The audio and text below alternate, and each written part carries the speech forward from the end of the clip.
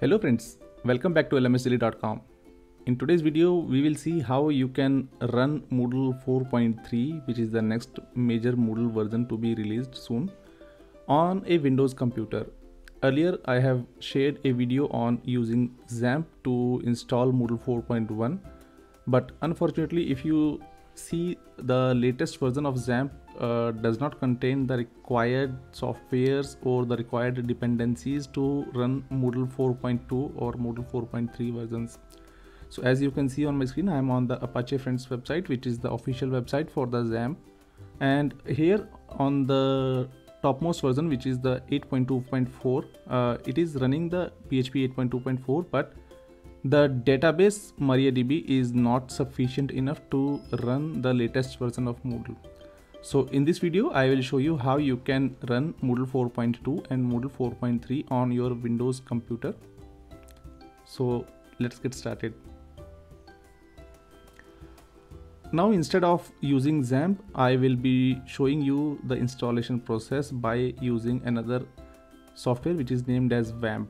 So I have shared the link of this WAMP server in the description section below. So if you are looking to download it, you can click on the link and download it. Now I will just go to this download folder and download the 64-bit for my laptop.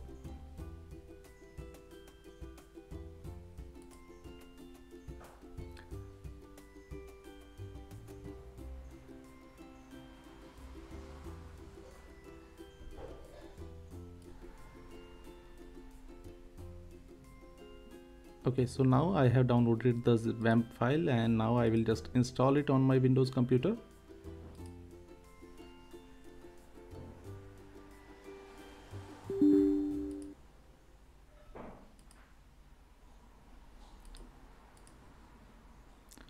Now, when you are installing this WAMP server, there are some steps which you need to follow and they are listed here in this page. If you notice that we have to run different Visual C++ packages and then disable close the Skype, disable IIS and so on. So you need to make sure that all these prerequisites are already completed by you.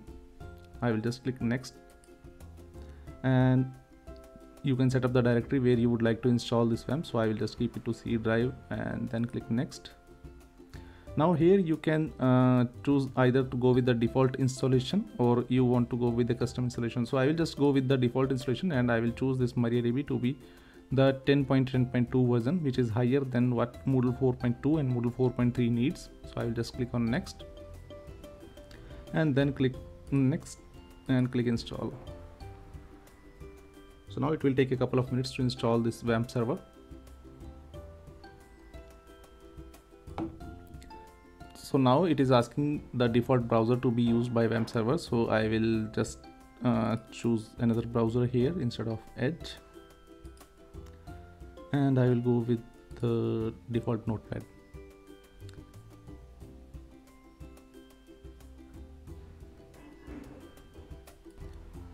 So now we have this WAMP server installed on our computer and I will just click on finish to exit the setup. Now let us first of all run this WAMP server. As you can see on my system tray, it is not yet running. So I will just run this WAMP.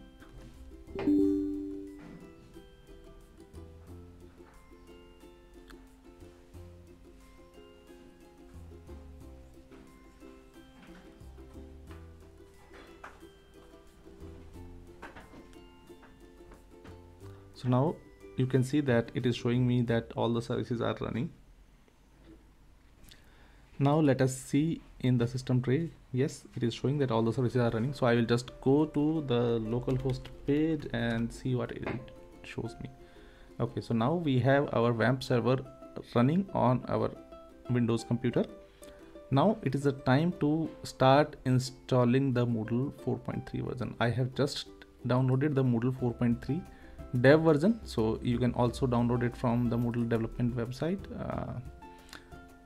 It is under the downloads and then the dev release is here. And once you have downloaded it, you can go to your WAMP folder, you need to go to the directory where you have installed your WAMP server. So and then go to the www directory, and here you need to create a new folder, and let me say that Moodle 4.3 and D. I'm just giving a nomenclature like for 4.3 version and dev version. Now I will just extract all the Moodle files here in this folder. So here I am, and I will just click extract and extract them.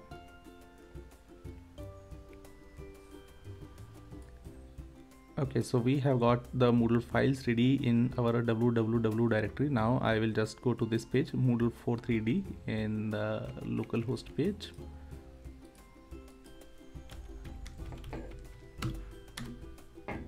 And let us see what it shows me. Okay, so it is showing me the installation prompt for the Moodle. Now I will just click on next, and let me go with the default paths here.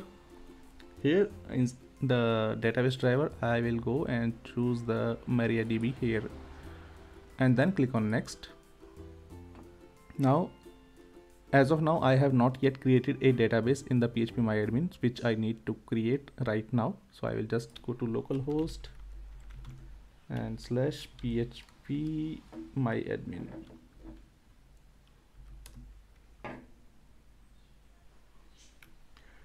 The default username is the root, and it is without the password, so you need to leave the password field blank, and then choose this server choice to MariaDB, and then click on login.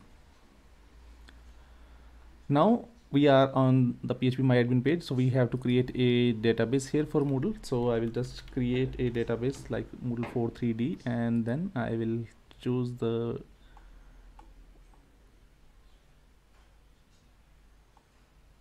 UTF-8 underscore, sorry, where it is.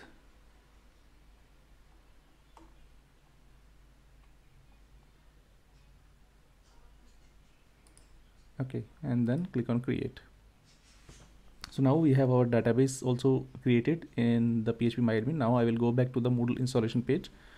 Here I will just give the database name as Moodle 4.3D, and database user is root, password is blank, and then click on next. Let's see what it shows.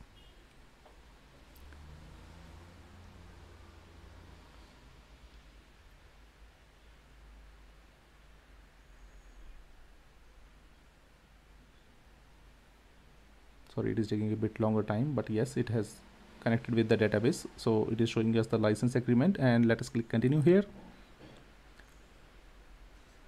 Now comes the most interesting part of this installation. Now, as you can see, we are on the server check page, and we have these two conditions which are not yet okay for the Moodle installation.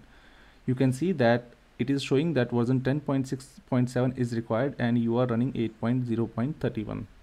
So now we have to figure it out how to address this, and then secondly we have to enable the PHP extension Sodium. So first I will address this PHP extension Sodium and show you how you can enable that on WAMP. So just click on this WAMP icon, and then go to the PHP, and then go to PHP extension, and here on the left side you can see that we have an extension named as Sodium. So I will just click on this, and I will just wait for this to update the settings. Okay, I have got an error. Maybe let us click on continue and see what it shows. I will just reload this page. Okay, so now we have the PHP Sodium extension installed. Now I need to check out how to address this error. Version 10.6.7 is required, and you are running 8.0.31. Now let us go back to our WAMP server and go for a right click instead of the left click, and then click on this WAMP setting. Now here you need to make sure that you have enabled this MariaDB, and once it is enabled, then you need to go back to your WAMP and click on the left one. Here for the MariaDB, you need to check here under the MariaDB, and then go to use a port other than 3307. So I will just click on this one and choose 3306 and click OK.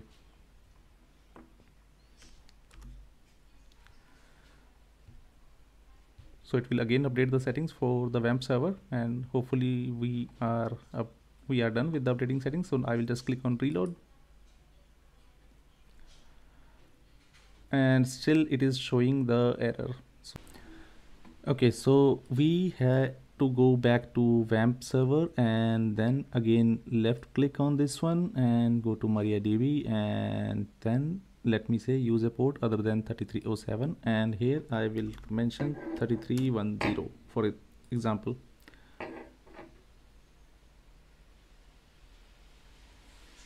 And it is showing me that it shall be between 3301 to 3309. So let me change back again, sorry, and again go back here, go to MariaDB, and then click this one, and let me say give it 3303. So now we shall have this running, and in the Moodle database configuration I have to go back and change the reload it once. Okay,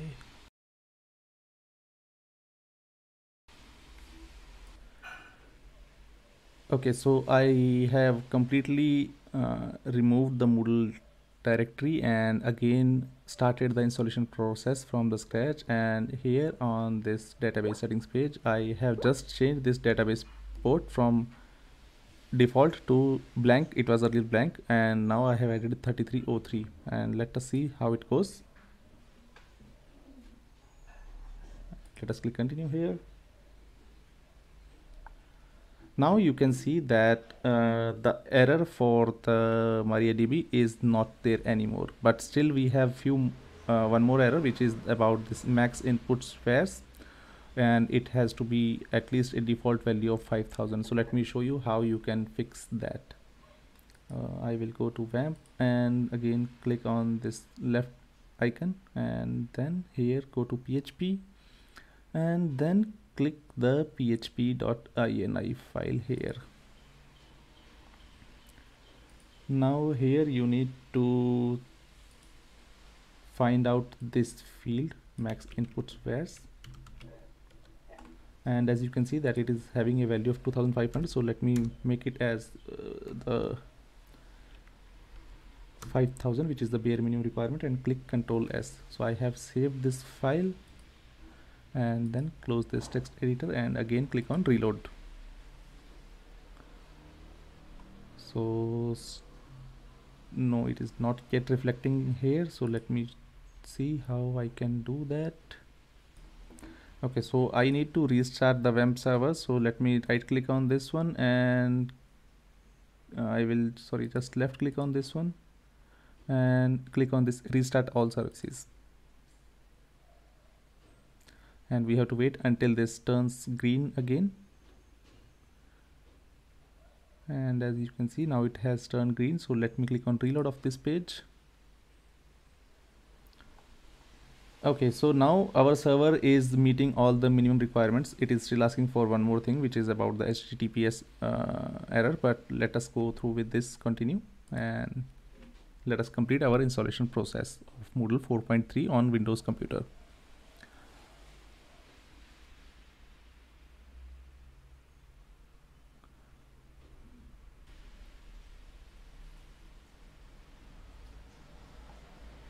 It will take a couple of minutes to complete the installation process. Okay, so now we are completed with the installation, so let us click continue here. Now here you can enter the credentials for the admin user, and I will just keep it to whatever I have already saved, and I will give my address here, and then just click on update profile. So this will be the site administrator for the Moodle site, and now it will take us to the Moodle site configuration, which is the front page settings, and where we have to give the site name and set up how the home page will be displayed. So let us enter as Moodle 4.3 dev, and I will copy the same for the short name also. Everything else I will leave as it is, and here you need to mandatorily enter a support email address. So I will just put in here and click on save changes. All the other settings I have left them to the default, and now congratulations, we have got our Moodle 4.3 running on our Windows computer. So I will just show you by going to the site admin and then to the notifications page. Here you can see that on this localhost website we are running a Moodle 4.3 beta version, and in a similar way you can also install the Moodle on your Windows computer using the WAMP server.